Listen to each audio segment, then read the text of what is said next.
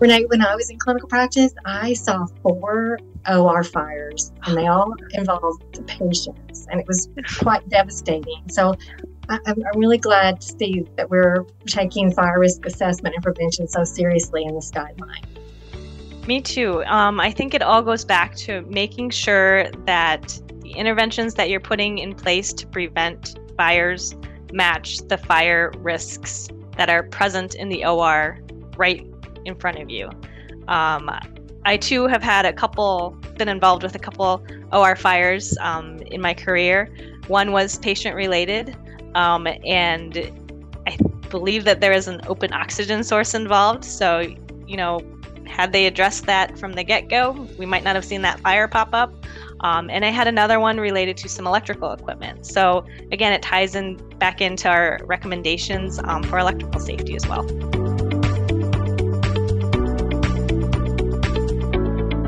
Renee, in the Environment of Care guideline, this is such a great guideline, and there were several new recommendations. And I noticed that you removed the content on noise and distractions, which is very important. So can you talk about that a little bit? Sure. Well, I first want to tell everyone, don't worry. The guidance for noise and distractions can still be found in the guidelines. However, it is now housed in the guideline for team communication. So when I was reviewing, all the evidence on this topic, it really became clear that noise and distractions strongly influence the quality of the communication that occurs between members of the perioperative team. So it's really more appropriate to have the guidance for that appear in that guideline.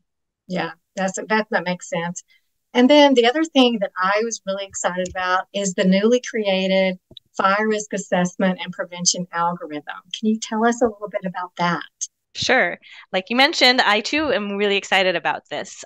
So we have the new fire risk assessment and prevention algorithm. It's kind of a merging of the 2 old documents that we had, which was an assessment document and then a protocol with a bunch of interventions listed.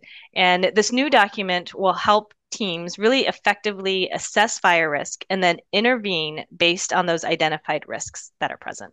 We've also added some recommendations to help interdisciplinary teams develop programs and plans that address management of clinical and alert alarms, occupational slip, trip, and fall prevention, latex safety, and chemical safety as well.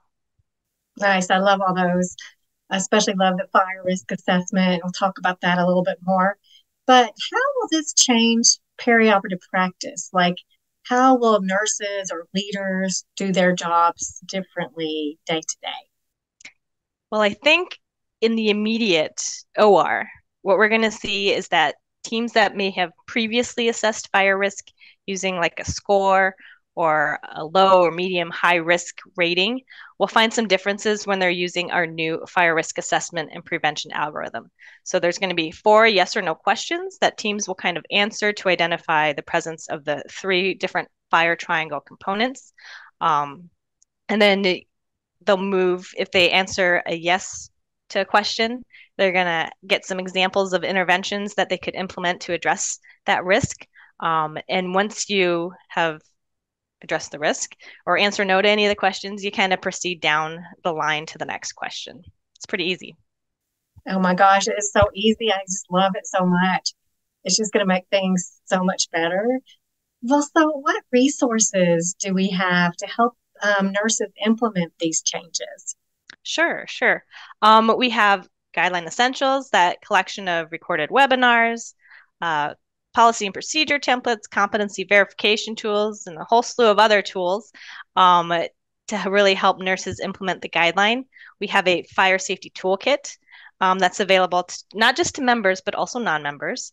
And then we have a clinical simulation scenario for fire in the OR that can also help teams in training in that.